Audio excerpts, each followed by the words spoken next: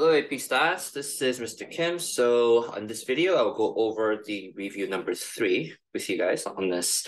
There are 10 questions on here, and 9 of them are multiple choice. And these are actually not that too difficult. But the last part where for the open-ended, it might be tricky as to what they're asking. So let's go over this without any further ado. Now, for the first question, a least square regression line is given to us right here, and they're asking you to find out the residual weight, which means we need to do the actual minus the predicted. And a 20-month-old child has an actual weight of 25. So we have the actual, but it seems like we do not have the predicted. We need to use the equation for the above and plug 20 into the function here to be able to do that. So 0.65 times 20, because that's the time, plus 16.6 should give you your y hat. So that should be 16.6 plus 13, which gives you 29.6 as your predicted. Now, you do 25 pounds from before minus the predicted of 29.6, which should give you negative 4.6 here. So that should be your residual for number 1. Number 2, they're asking you to find out the correct interpretation of the slope. The slope is 3.41, so I'm really going to concentrate on B or D. And it's every 1 unit of increase in the x, or what we call the explanatory variable. So what is the explanatory variable in this case is the x value, which is the number of Fahrenheit by which the temperature exceeds 50 degrees. That's given to us in the context. So it's the number of Fahrenheit, which means it needs to increase by 1 degree Fahrenheit each time. So it should be B. Number 3, we have the X and Y, which is the amount of caffeine and the rat's blood pressure. And the correlation is 0.428, which shows me that it might be around weak. There are some positive correlation, but it's weak in strength. So the correlation between X and Y in the population of rat is also 0.428. Whether you do X or Y or X in the sample, though, it's not going to matter because they have 100 laboratory rats that they have surveyed, and their correlation coefficient was 0.428. But the problem here that I have is this word right here. So the correlation between X and Y in the population means that all the rats in the world, when you do that, the relationship between the blood pressure and the caffeine will be 0.428. Well, that's absolutely not going to be the case because the result that we have is only based on this 100 rats. If the rats stop drinking the water/caffeine mixture, this would cause a reduction in their blood pressure. Remember, the causation does not mean correlation. These two mean completely different thing. Causation means cause and effect. Like this, if you do this, this will happen. 100%, it will happen in sequence. Correlation means the likelihood of how well are the two relationships associated with one another. So when you see the word causation in chapter 3, you just simply want to just skip over that because that is not what we're talking about here. About 18% of the variation in blood pressure can be explained by a linear relationship between blood pressure and caffeine consumed. Now, if you do 0.428 squared, I do believe you get 0.18 something. So this is explaining the R squared value. So it's going to be correct. We can go over D and E as well. So D, rats with lower blood pressure do not like the water/caffeine mixture as much as do rats with higher blood pressure. So liking, I mean, what in the world? Like, what are they talking about? We're just trying to see the relationship of the blood pressure and the caffeine in the rats consume, not how much the rat like drinking water with caffeine.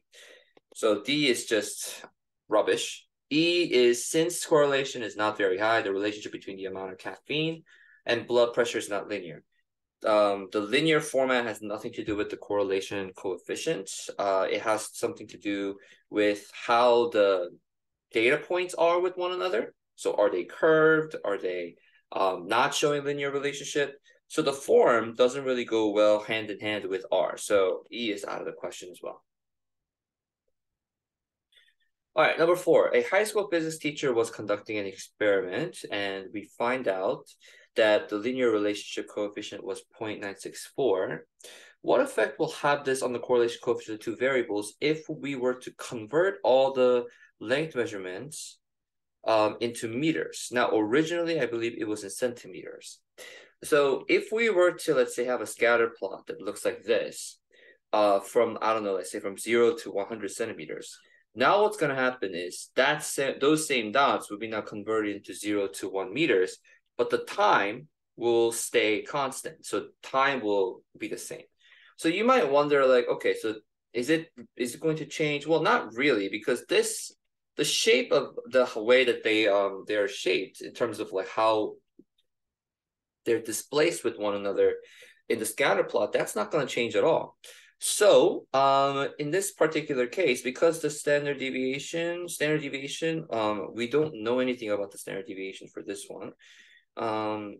Changing from centimeters to meters does not affect the value correlation. Yes, it does not, because the relationship will still stay the same, that they're going to be very, very strong, the time and the length of the I believe it was the length of time, blah, blah, blah, blah. Well, whatever the responsive variable was that was measured in the centimeters, the length of the slope shoot. That's what they say. So changing it to meters will not do anything to a correlation coefficient. Remember, R has no units. So it's not like, just because you change one unit of the response variable, Y, it's not going to really impact the R value whatsoever. So it's C. Number 5, a delivery service places packages into large containers.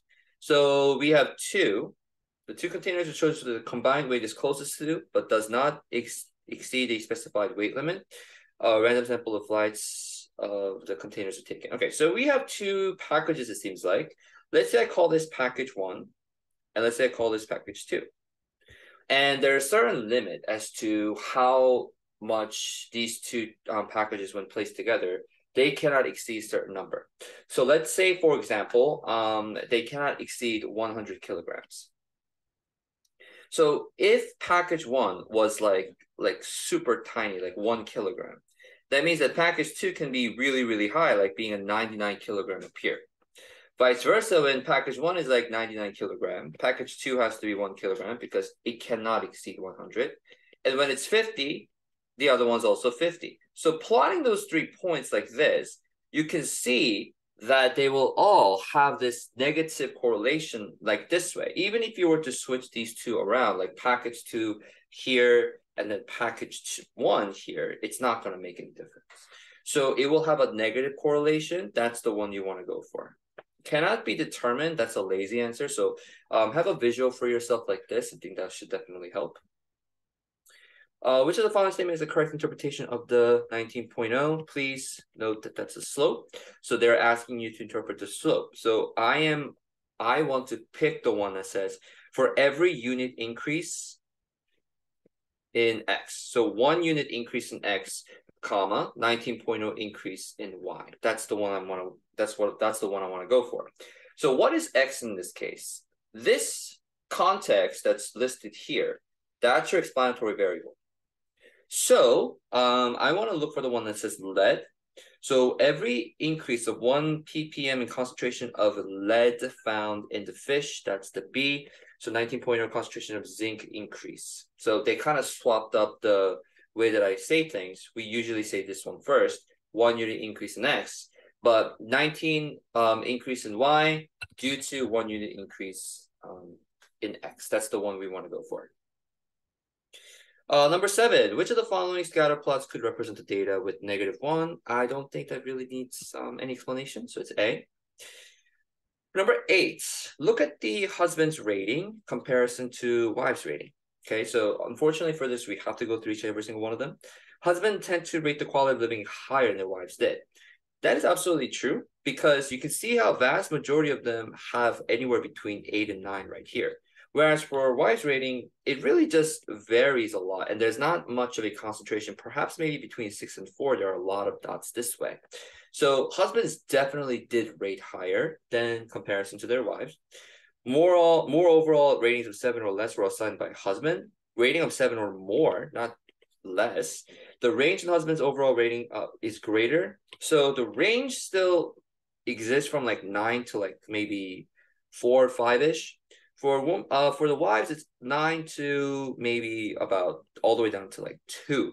So definitely for wives is greater, not husbands is greater.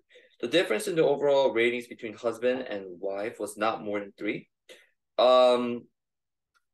Difference in overall ratings. Well, I'm pretty sure I can just pick one. Maybe perhaps something that looks like, I don't know, like this point right there. So if I were to erase all this point right there, it seems like husband rating was around 8, but then the wife's rating was around like 3.5-ish or so. So 8 minus 3.5, I know that's definitely more than 3. So it is more than 3. For each couple, the overall rating assigned by husband was the same. No, that's absolutely not true. So husband rating was 8. I just proved it to you guys that there's one rating of wives rating of 3.5. If E was true, then they should have both have rated themselves 8, but they didn't. So it's A. Number 9, we are talking about the residuals here. So for the residuals, and we want to make sure that the line is appropriate, which means we're looking for the randomness in the data of the residuals. So this is the one that's most scattered, so it's definitely C. All right, so the free response question. So we see the height and arm spans of the students for 12 seniors. Based on the scatter plot, describe the relationship. We're definitely talking about dots, right? So the relationship / association between the height in inches and arm span in inches of the seniors, of the 12 seniors in a high school, shows positive, moderate. We can call it probably moderately weak, but they usually do not like this. But if I were to draw a line like this here, I would say it's more so moderate than weak, I would suppose. So moderate, I would say. So shows positive, moderate strength, linear relationship. There does not seem to be obvious outlier / unusual data point. So we're basically talking about dots, yes? So we want to compare the relationship with those two contexts, give it to the College Board or myself during the test in that format to get the full credit. Okay, so starting from here, we have graph 1, which represents the best line of fit. And graph 2, which has y equals x. So when it's 62 for height, it's 62 for arm span. And you have this really nice diagonal that actually goes through these 3 points exactly. Now, if you guys are kind of confused about part B, here's what's happening. You want to pick the graph that shows these 3 components better than the other. So a square means arm span is equal to the height. Because of this, you definitely want to say graph 2. And why is that? Well, because graph 1 allows you to predict best at those particular x values. Like if it's 70, you're assumed to have about 7. Well, it seems like it's like, I'm not sure if it's exactly at 70, but it allows you to predict the best way possible.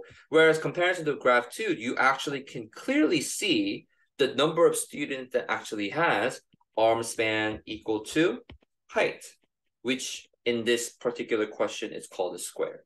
So graph 2, is the line helpful in classifying students' body shape, a square, tall rectangle, or short rectangle? Explain.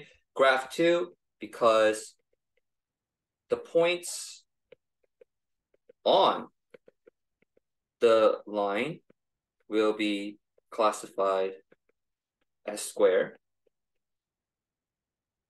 because their arm span equals height. Any point above, so let's see what's happening here. Any point above means for that given x value, your y value is actually higher, right? So your arm span is greater than the height. So which is the one that represents that? The arm span is greater than the height is the short rectangle. So any point above will represent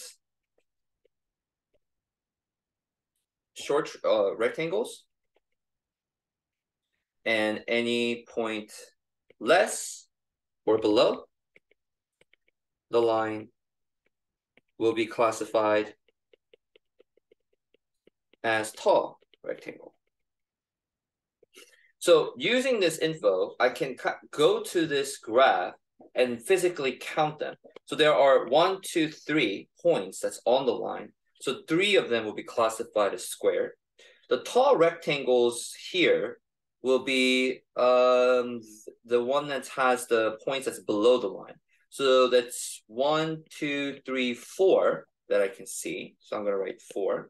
And then the one that's above it will be classified as a short. 1, 2, 3, 4, and then 5 right there. So that should be 5. All right, using the best model for prediction, that means we're using graph 1.